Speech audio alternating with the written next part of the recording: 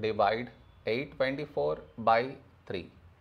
To do this division, we should frame it in this way. 824 here, 3 here. This is your step 1. Next, here we have 8, here 3. A number close to 8 in 3 table is 3 2's 6. Now we should subtract, we get 2.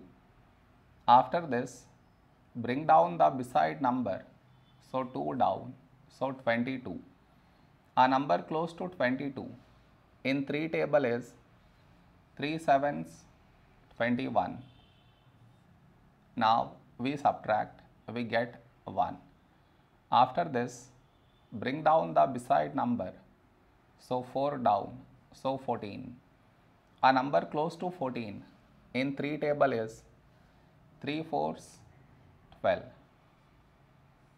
Now we subtract, we get 2. No more numbers to bring it down, so we stop here. This is our remainder, this is our quotient.